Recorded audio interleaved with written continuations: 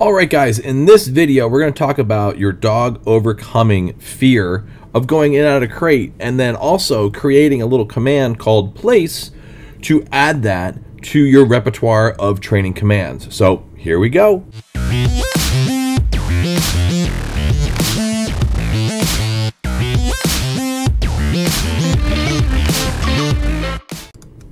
Alrighty guys, welcome once again. Adam, your dog trainer here.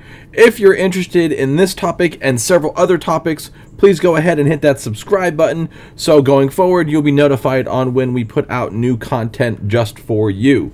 So today we are going to be working with a dog named Luna. Luna happens to be a pit bull rescue. She has lived with the family for about roughly about 2 years now. And Floyd is already getting all up in arms because he loves being in his cage because he's safe from all the cats in the house. But Luna is a rescue dog that they got when she was little. And a little backstory, this family is a family that I know very, very well and have become near and dear to me. And they've done an excellent job doing their training at home along with coming to classes consistently with their dogs.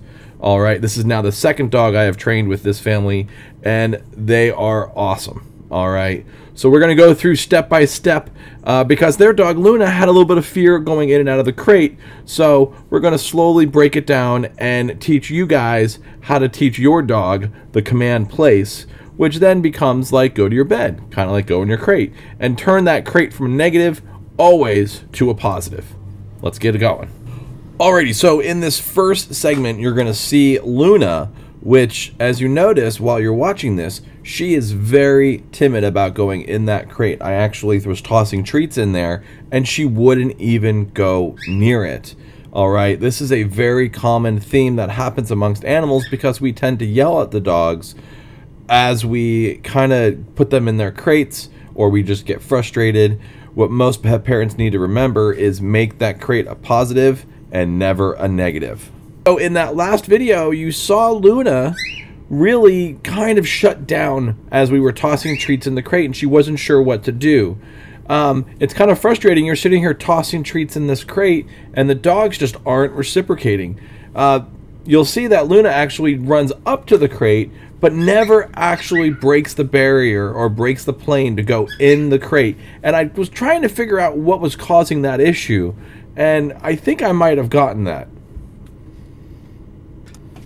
So what I think is going on here is that I feel that the sound of the plastic is what's causing her issues. So I went and I grabbed a crate mat, and what that does is quiet down their nails hitting that pad or hitting the plastic part of going in the crate. And it turned out she actually ran in a few times, as you see right there, and she'll go in and out now freely, grabbing crates off crates. Did I really just say crates? Grabbing treats off the crate mat instead of actually off the plastic mat or a plastic liner, which was causing, I think, part of her fear.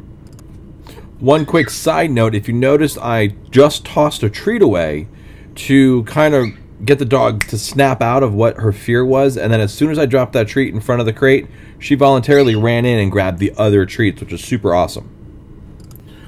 Alrighty, so while we're in the zone here, why stop? Let's keep going, keep doing what we're doing. Let Luna run in and out with all the treats we have. I'm just going to keep rewarding her every single time she goes in and out of this crate. Positive-based reinforced training at its finest right here. So at this point, I'm really starting to get an excellent back and forth from her. She's consistently offering me the in and out about 80 to 90% of the time. So I'm going to start adding a marker word to this, being the marker word place. Don't start this process until your dog offers the behavior going in and out of the crate on their own at least 80% of the time. I cannot say that enough. That's for any command that you're trying to teach your dog, or behavior for that matter. Take it slow and steady and let your dog learn. Remember, the slower you go, the more patient you are, the better your dog's going to reciprocate. So I'm starting to add this command place in as a marker word, and as you noticed, she just consistently goes in and out, in and out. And now finally I'm getting to the point where I can actually just point and I'll say place, and you'll see that actually right here.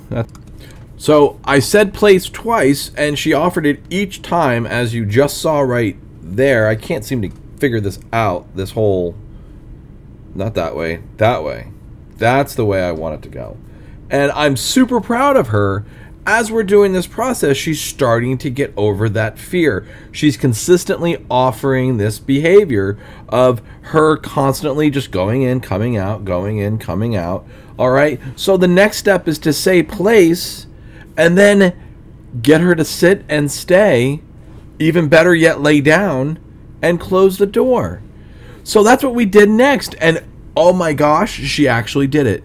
Now this time lapse actually took about a total of about an hour of training class.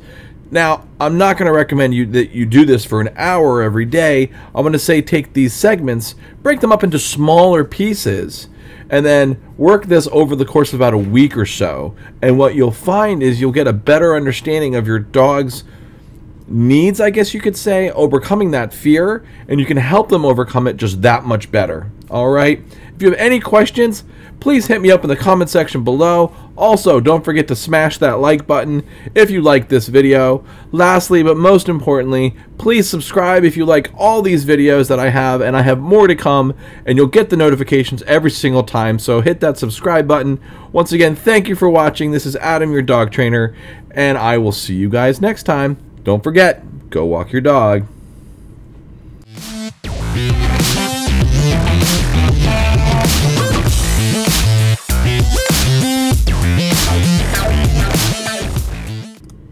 So you guys think I forgot about the code word of the day.